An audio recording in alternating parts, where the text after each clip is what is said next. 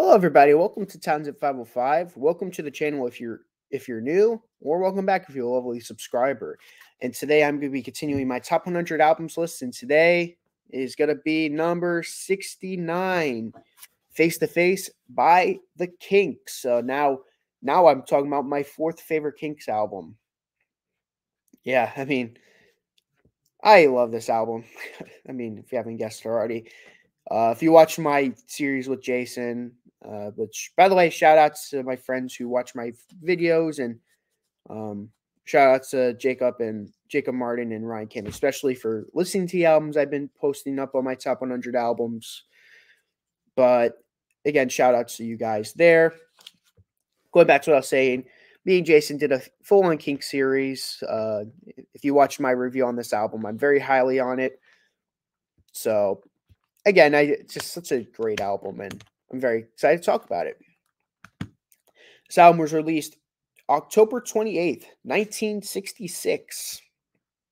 So, yeah, this was released sometime a little after Revolver was made. So, that was like the big album of 66. So, yeah, this album coming out, and it's very Britishy, very very very Britishy, and well, I love this album.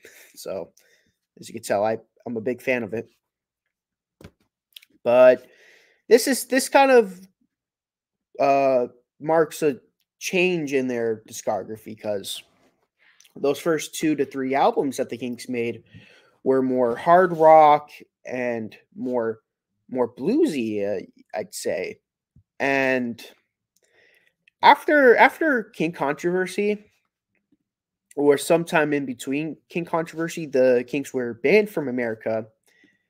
And after that, Ray Davies kind of decided, I'm going to start going for more Baroque pop, more because the big thing in America was blues rock.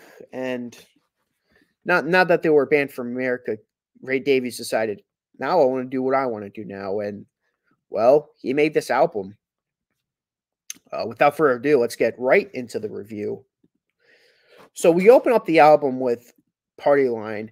And what I like about Party Line is that it opens up with phone ringing, and then it's like, who's that speaking there? And then it goes right into the song. Bam, bam, bam, bam, bam, bam.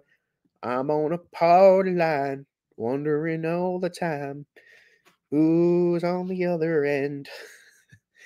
You have Ray Davies and Dave Davies singing together, so I thought that was pretty fun. Really, really, really good song. Rosie, Won't You Please Come Home? This is a beautiful song.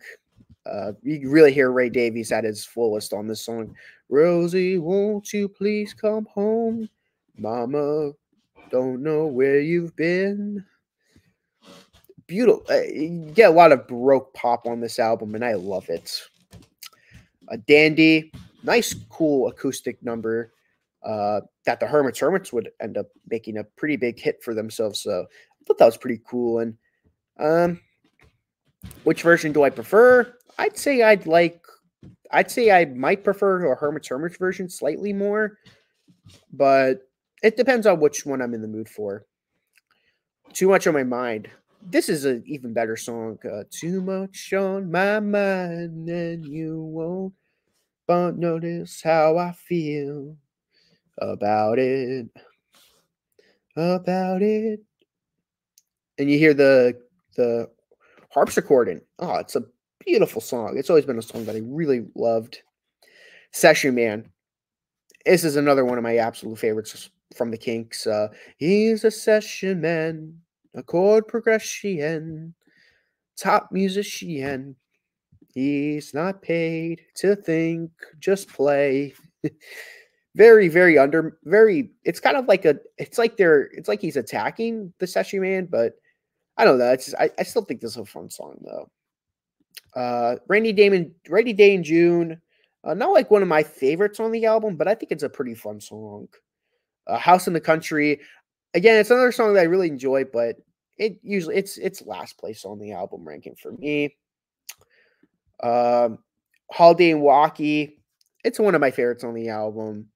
You have these guitars. Very, it sounds like they're playing a sitar. It's not a sitar, but it has like that. They're trying to go for the style of a sitar, and I really enjoy it.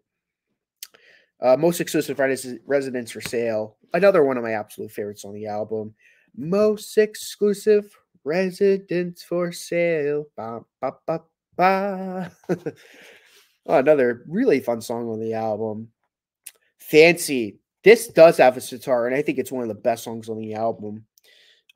It's not. It didn't make my top 5, but it was really close to making it. It's such a great song. Little Miss Queen of Darkness, I think is pretty cool. You're Looking Fine, the Davey sung song, and I think it's a fun song. Yeah, it's not like one of my top favorites on the album, but I think it's really nice. You're looking fine. You're looking fine. Sunny Afternoon. I mean, it's an iconic song for them, and it's such a good song. A lot of great lyrics to it. My girlfriend's driving with my car, all in bar, left in my cruelties. Now I'm sitting here, sipping that my ice cold beer, lazing on a sunny afternoon. I can't sail my yacht. He's taking everything I got. Really fun song. I'll Remember, another one of my absolute favorites on the album. Bum, bum, bum, bum, bum, bum, bum, bum, bum, bum, bum, bum, bum.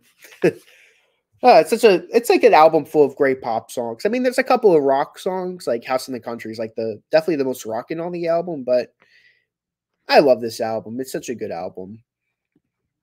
Top 5. Number 5, I'll Remember. Number 4, Too Much on My Mind.